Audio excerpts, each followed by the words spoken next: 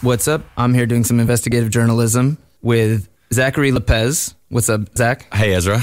So I'm meeting you for the first time. Yeah. Because we once had beef. We did. In this season, we're increasingly trying to bring people who had beef together, especially internet beef. So this is the first time we're meeting IRL. Yep. So let's explain how we came to have beef. And did we have a flame war on Twitter? It was a pretty low-grade flame war, but I certainly was getting notifications from your fans for about a month and a half. Shout out later. to the fans. So I think that counts to a certain extent. I mean, we kept it pretty civil. Yeah, we did keep it pretty civil, which I think is why we can actually come face to face today. I mean, I understand that like there's different power dynamics with different critics and different musicians. You know, when someone who has like 7 million followers calls, you know, some young woman that has, you know, 150 followers and just wrote something on her blog and, you know, calls her, you know, a dick or something. Yeah. And then, you know, I think that could be abusive. But I think, you know, I'm 40 and I'm just an old man. I think it's well within your purview to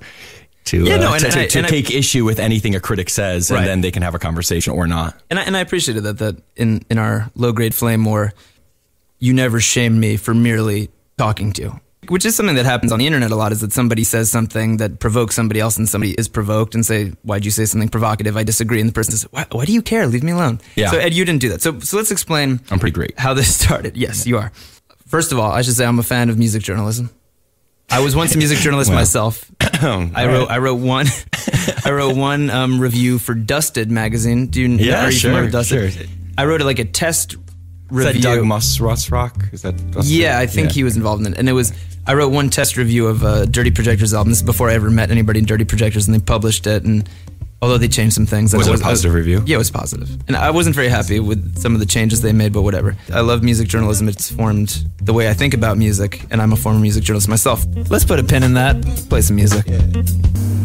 So I knew who you were from following music journalists. You sometimes write for Pitchfork, Vice. I want to clarify that. I don't do reviews for Pitchfork. You don't do, really? I only did humor. Okay. Quote unquote humor. Right. Okay, and so you also write for Vice. Yeah. Oh, I didn't know for sure, but I had a feeling like you'd made some snarky comments about Vampire Weekend before. But again, nothing that seemed like truly offensive. Everybody likes different stuff, and you know, nothing that bothered me. But so here's what bothered me. I heard a friend tells me, "Did you read this essay about New York that was in Vice?" And I said, "No." They said, "Oh, it's going kind of viral." And essentially, my friend said it's an essay about how everybody's moving to LA, but they're never going to move to LA.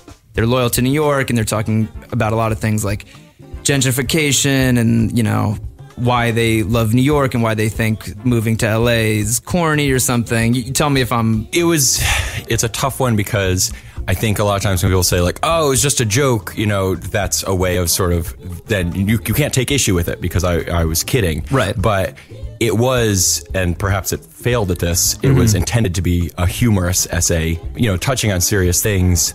I mean, basically Vice wrote me or called me up and was like, hey, will you write an essay about how you're never going to leave New York? So, but no, I mean, yeah. Here's the thing. So then my friend says, yeah, my brother really liked it. These are like lifelong New Yorker types.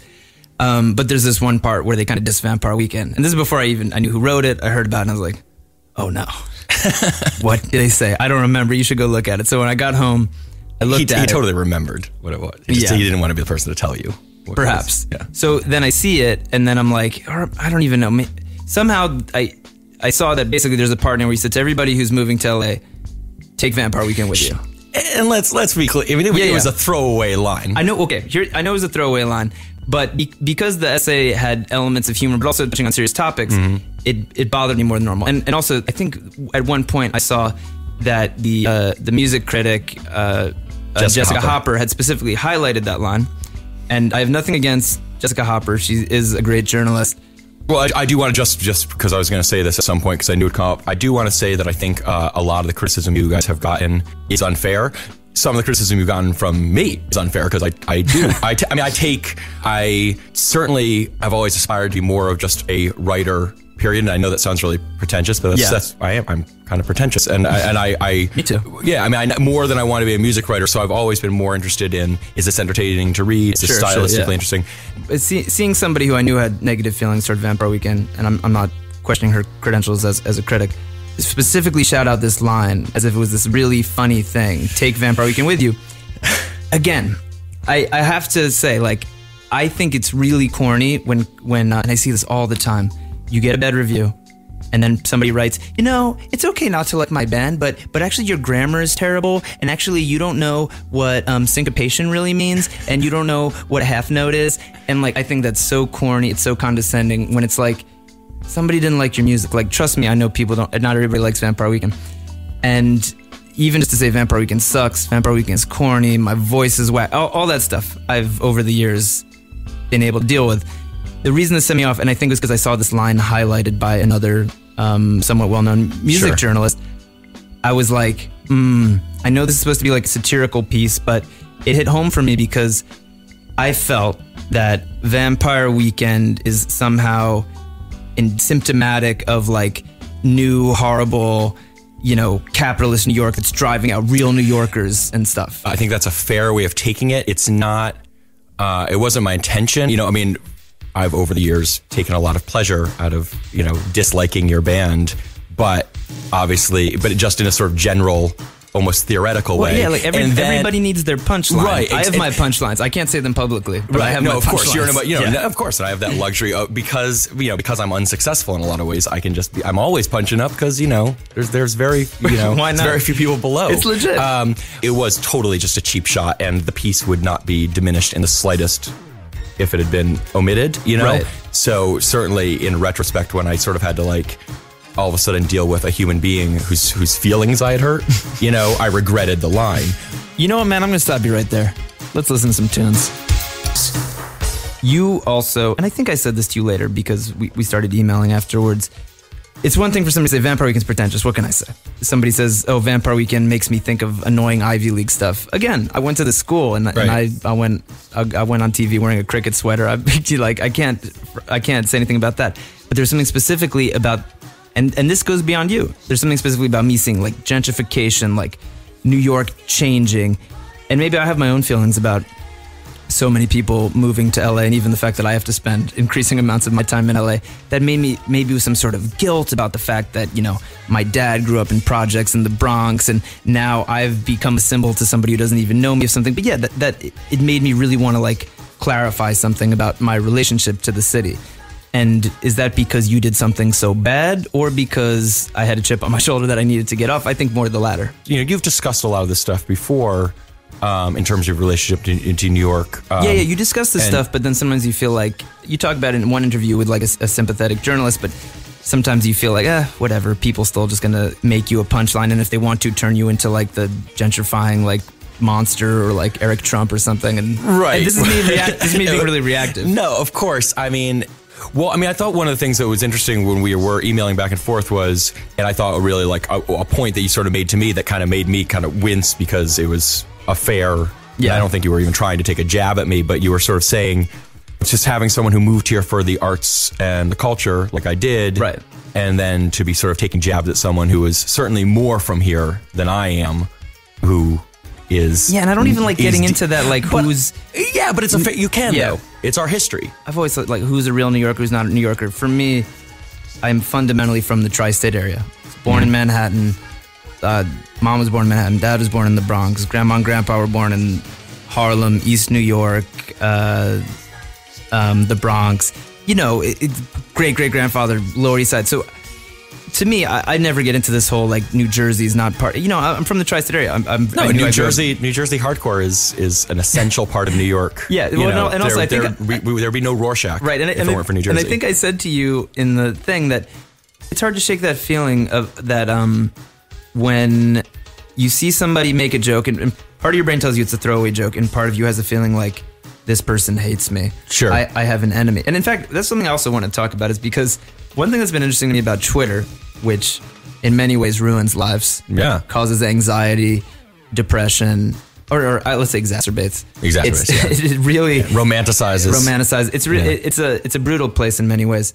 But one thing that I like about it is because deep down, I love Twitter. I never fully bought into this whole musicians versus critics as natural enemies, because straight up, there's a side of me that's a music critic, and I even feel like I only wrote one review.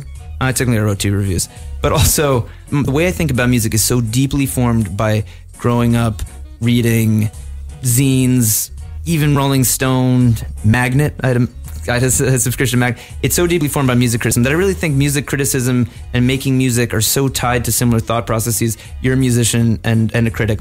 So I never liked this kind of false dichotomy of like, well, you got the critics who wish they were musicians, then you got the musicians doing something pure and they naturally hate each other. And it's been interesting to me to sometimes, it's been good to remind myself, I follow a lot of music journalists on Twitter because deep down, like, even though some of them don't like me, like, those are my people. Like, I like the way that music journalists think. And sometimes I see the way that music journalists act, they have their own haters too. Oh, yeah. I think Twitter made everybody like, it used to be the musicians were at the most vulnerable, but now everybody's vulnerable in a similar way. Now that a lot of critics sort of operate more as cheerleaders for musicians until, you know, one musician stumbles and then they all pile on. Right. But generally they're all about being positive. They just really attack each other. Because on Twitter we're all just individuals. Whether your background is making music, writing about music, anything, we're all kind of there equally. Hey, what's up, McConan? Hey, what's up? Hey, man, you're here on Time Crisis with Ezra and Jake. Hey, guys, what's up? How you doing, man? We're over here just processing the loss of musical legend Prince. So we wanted to reach out to some of our friends and, talk about what he meant to everybody. Were you a fan? The thing in my life was Prince is like the first song I ever danced to was Prince's Party Man off like the Batman soundtrack back in the day. Really? And yeah, so like that was like my first song I ever danced to. And like I was, that was like, I loved Prince ever since then and stuff and just everything about him. But me and my mom were joking because I started this song, Man of the Party. Oh yeah, of course. I love that song.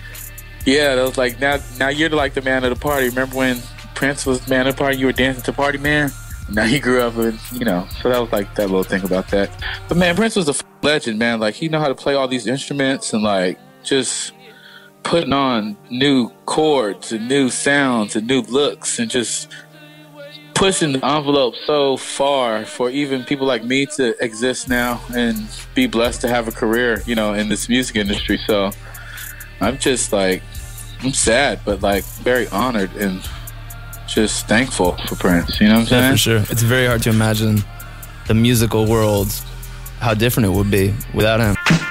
So Zach, I really appreciate you coming in. I'm very happy to meet you.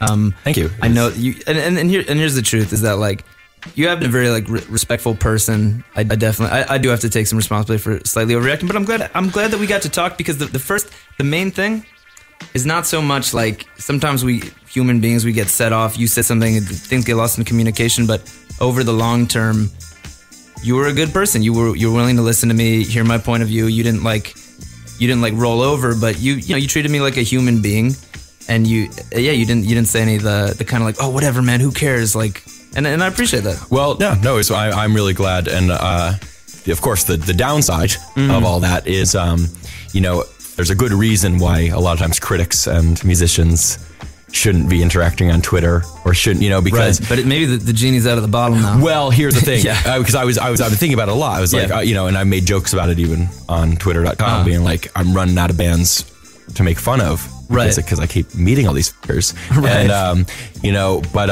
obviously, the world of criticism, the world at large, will not be diminished by me no longer being about Vampire Weekend, and there are so. My list is so long. And there's always somebody new coming. And the truth is, maybe... See you soon, Spoon. Right. And maybe you'll figure out other ways to critique Vampire Weekend, even brutally critique Vampire Weekend. But anyway, before you go, I've been primarily talking to you as a musician to a music journalist. But as we said, you are a musician too. And like I said, those roles are very fluid. And so let's listen to some music from your band. Thanks. Yeah. And tell me a little bit about your band okay. and then announce the song. I'm in a band called Publicist UK. Great name. I'll admit, that's a great name. There was already a band called Publicist, which obviously we wanted to be called just Publicist. Yeah. But then out of loving tribute to, London Suede and Shelton's UK and things that, we just threw the UK. English beat. English beat, exactly. What song should we play? Let's Canary. We're going to do Canary. Okay, let's play two songs. What Canary into what? Canary into Levitate the Pentagon. Okay, also a great name. Thank you to my guest, Zachary Lopez. Thank you for having me. My former low-level flame war And maybe someday again. And maybe someday. God willing. We really can't. This conversation Inshallah, definitely we'll do not, it again. Does not mean we'll never have a flame war again. But here's Publicist UK with Canary, and then Levitate the Pentagon.